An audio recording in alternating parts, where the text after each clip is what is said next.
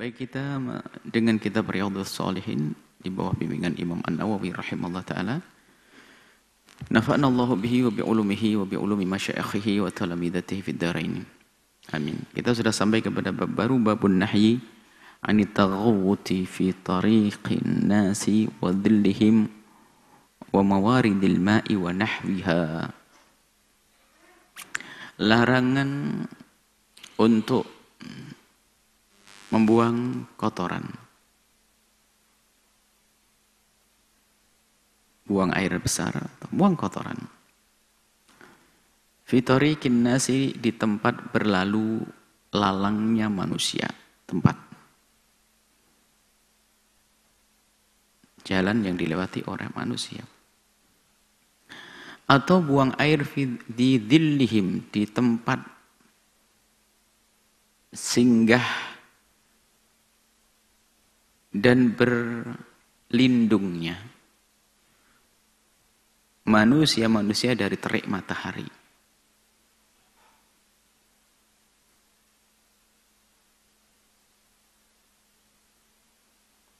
Wa mawaridil ma'i, tempat mengalirnya air, air yang mengalir. Mawarid, jadi tempat mengalir, air yang mengalir, yang akhirnya air itu akan berpindah dari tempat ke tempat dan nanti akan digunakan oleh orang yang di bawah sana. Nah, buang air di sini. ونحوها, dan yang sepadannya ini adalah isyarat dari Imam Nawawi untuk mengembangkan akhlak baginda Nabi ini. Kemudian Imam An-Nawawi rahimahullah mendatangkan satu firman Allah. Kalau Allah Ta'ala, Allah Subhanahu wa ta'ala berfirman, وَالَّذِينَ يُؤْذُونَ الْمُؤْمِنِينَ وَالْمُؤْمِنَاتِ بِغَيْرِ مَكْتَسَبُوا فَقَدْ احْتَمَلُوا بُهْتَانًا وَإِثْمًا مُبِينًا.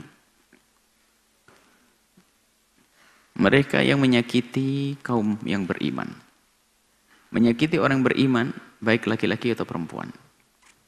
بِغَيْرِ مَكْتَسَبُوا, tanpa hak, maksudnya mereka tidak berbuat salah lalu kita perlakukan atau kita zalimi, kita sakiti, nggak boleh. Tapi ada orang yang boleh disakiti. Pencuri dipotong tangannya dan seterusnya. Tapi dia enggak. Lalu kita menyakiti mereka, itu tidak boleh menzalim mereka. Faqad ihtamalu buhtana wa itsman mubina. Kalau orang suka atau biasa nyakiti orang lain, ihtamalu, dia menanggung dosanya buhtan. Buhtan itu ada menjadi sebab percekcokan, perselisihan, fitnah. Sebab gara-gara kita suka nyakiti orang, itulah membuat sesuatu menjadikan orang sakit hati. Itu menjadikan sebab hati mereka kotor, rusak, permusuhan pada akhirnya. Seperti orang buat fitnah. Wa itsman mubina, dan jelas-jelas ini sebuah dosa, sebuah kesalahan berdasarkan ayat ini. Tentunya di sini adalah idza, di sini adalah disebutkan dalam keterangan yang lain ya, seperti memukul, mengambil hak mereka, menggunjing. Akan tapi maknanya juga lebih luas dari itu, bukan hanya sekedar memukul, menggunjing, membunuh, bukan. Tapi lebih luas maknanya. Segala sesuatu yang menjadi sebab saudaranya itu tidak nyaman, itu dilarang. Dalam judul tadi apa? Buang air. Buang air besar di tempat orang berlalu lalang. Berapa banyak orang yang akan kecewa dengan dia? Keinjak, Masya Allah. Atau di tempat berlindung dari terik matahari.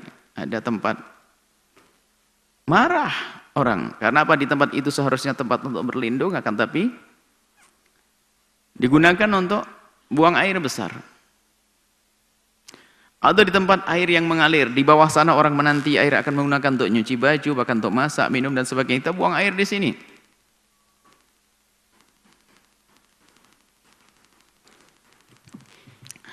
Di sini disebutkan bahwasanya, dikatakan bahwasanya jumhur ulama mengatakan ini adalah makruh karahat tanzih, makruh. Akan tetapi kalau dihubungkan dengan ayat, Imam Nawawi memberi judulnya hanya sekedar nahi, tidak mengatakan tahrim, sementara yang lain tahrim. Karena di situ ada khilaf. Dan khilafnya ternyata ya khilafnya hanya cara pandang mereka yang berbeda. Mengatakan bahasa ini makruh ya.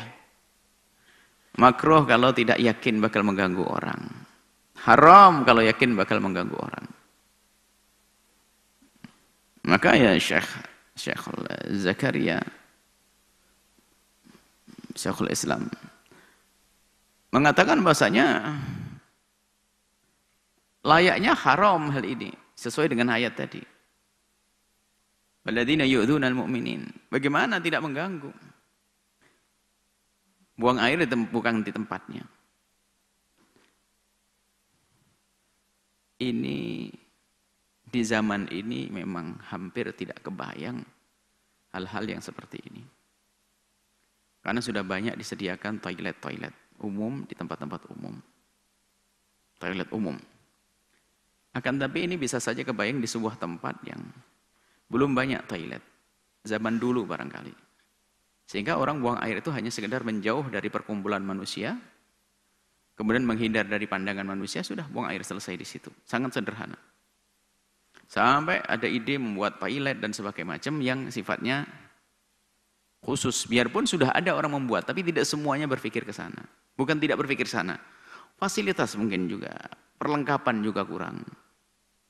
Rumah pun juga berkembang. Rumah dulu sangat sederhana. Yang penting menghindarkan diri mereka dari kena terik matahari dan dinginnya malam. Selesai.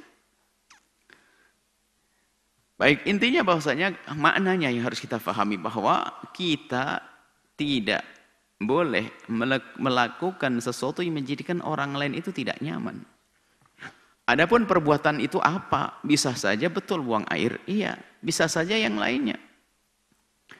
Kalau kita pahami dari ayat dari hadis ini pendidikan luar biasa dari baginda Nabi untuk selalu peduli kepada lingkungan, kepada orang yang ada di kiri kanan kita. Nggak boleh egois. Ada orang membuang sampah egois, nggak pernah peduli. Ada orang membuang kotoran apa saja egois, nggak pernah peduli. Nah, ini adalah termasuk kroposnya iman. Hendaknya waspada hal-hal semacam ini. Mungkin buang air, kotoran, apapun. Ke sungai tanpa peduli. Kalau seandainya apa yang diajarkan baginda Nabi ini dijalankan, alangkah indahnya hidup. Nggak ada hamba-hamba Allah yang di ujung sana, di bawah sana lalu gatelan ke koreng karena apa? Karena airnya dikotori oleh yang di atasnya. Tidak. Semua akan menjaga dan tidak akan membuang sesuatu yang bakal mengotori air tersebut. Karena dia tahu bahasanya di sana ada saudaraku yang akan menggunakannya. Inilah yang dimaksud oleh baginda Nabi. Hendaknya kita paham dan peduli kepada sesama kita, saudara kita.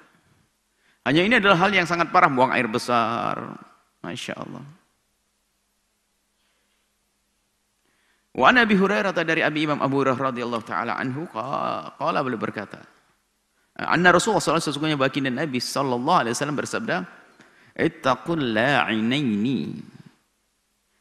Takutlah dua hal yang terkutuk atau dua hal yang menjadikan engkau terkutuk, yang mengutukmu. Dua hal yang mengutukmu. Qalu mereka bertanya, wa mal la'inani? Apa dua hal yang mengutuk kita itu? Kami itu? Qala yaitu alladhi yatakhalla. Orang yang buang air, khala yatakhalla itu buang air. Yatakhalla itu masuk khala. Sehingga toilet itu sering disebut dengan baitul khala. Baitul khala, yatakhalla buang air. Fi tariqin nasi di jalannya manusia, au dhillihim atau di tempat berlindungnya manusia. Lainan dikatakan lainan itu ada dikatakan adalah al-amraini, dua hal al-jalibaini yang menjadi sebab lil'ani kutuk. Jadi kalau ada seorang buang air di tempat tersebut, maka sesungguhnya dia telah melakukan sesuatu pekerjaan yang menjadikan sebab dia dikutuk. Di sini akhirnya dikutuk oleh Allah. Biarpun bisa saja kita katakan dikutuk oleh manusia. Oh, orang kan bilang kurang ajar benar nih siapa buang air di sini. Makan marah manusia. berarti menjadi sebab murka atau marahnya Allah. Maka betul di sini pengharaman lebih dekat seharusnya.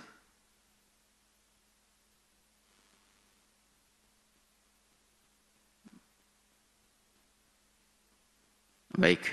Bahkan Imam Nawawi sendiri dalam kitab dalam Raudhah dalam sebagian kitabnya menyebutkan sorahah terang-terangan ini adalah haram.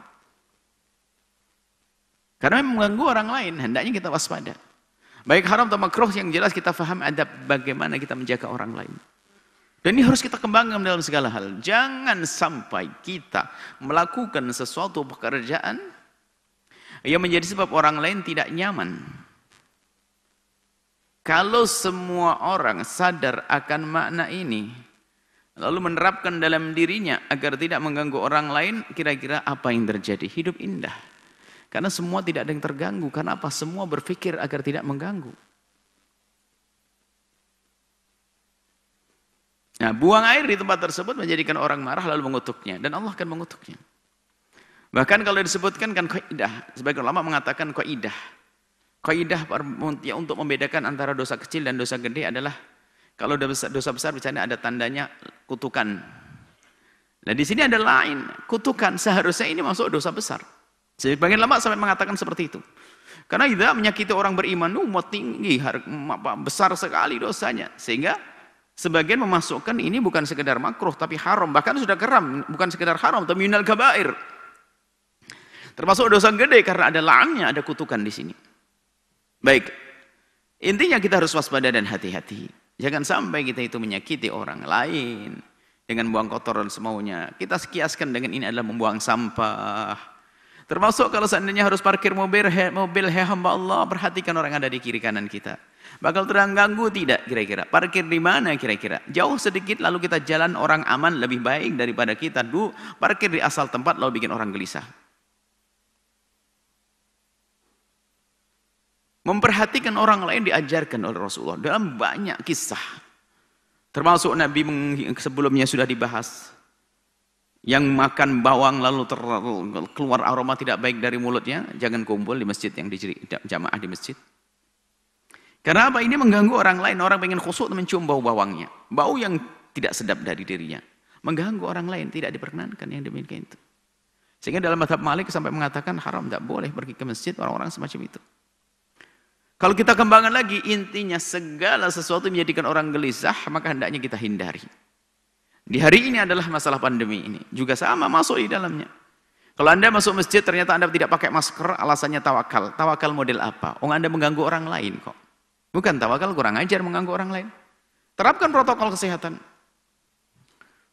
Kalaupun mungkin Anda memang merasa sudah kebal, tapi orang lain kan punya perasaan. Harus perhatikan yang demikian itu. Justru itu namanya ego di dalam diri Anda itu. Kalau tempat memaksa ego, Anda tidak peduli dengan orang lain. Biarpun mungkin Anda nyaman, Anda merasa aman dan sebagainya, pun itu kan aman di diri Anda. Akan tapi menjaga orang lain juga harus sebuah kewajiban. Jangan seenaknya sendiri, menjadi orang gelisah dan sebagainya. Zalim itu termasuk. Maka kami himbau untuk mematuhi protokol kesehatan demi kenyamanan orang yang bertemu dengan kita. Kenyamanan orang bersama kita. Dan perlu kita kembangkan dalam bentuk yang lainnya. Jangan biasa menyakiti orang lain. Begitu juga diterangkan larangan najasi, kemudian jual jeli yang lain-lainnya. Talak rukban dan sebagainya itu adalah dilarang karena apa? Itu nanti mengganggu yang lainnya. Najasi atau menjadikan sebab orang yang akan kecewa dalam transaksi dan seterusnya. Baik. Ini adalah larangan kita untuk buang air di tempat tersebut. Tapi kalau misalnya buang air di tempat air yang banyak seperti danau dan sebagainya, di situ yang lain cerita. Atau buang air di tempat yang sudah disediakan, ya lain cerita lagi itu. Ini apa? Dia buang air di tempat orang yang biasa berkumpul. Ada pengecualian nanti disebutkan oleh para fuqaha. Jika tempat berkumpul tersebut atau tempat berlindung tersebut atau jalan yang dilalui adalah untuk bermaksiat. Ada orang berkumpul di sebuah tempat untuk minum minuman keras, maka tidak haram lagi buang air di tempat tersebut. Bahkan bisa menjadi wajib kalau ternyata itu menjadikan sebab mereka yang bermaksiat di situ menjadi hengkang, menjadi pergi dan meninggalkan tempat tersebut. Akan tapi tentunya semuanya harus pakai siasat dong. Jangan setelah itu kita orang yang buang air malah dipukuli, pengennya mengusir orang dari minuman keras tapi malah dipukuli. Maka harus dengan cantik mainnya. Intinya, jika tempat tersebut adalah tempat untuk bermaksiat, maka menjadi tidak haram, tidak makruh, bahkan menjadi tidak haram. Bagi mengatakan itu haram. Baik, kita lanjutkan.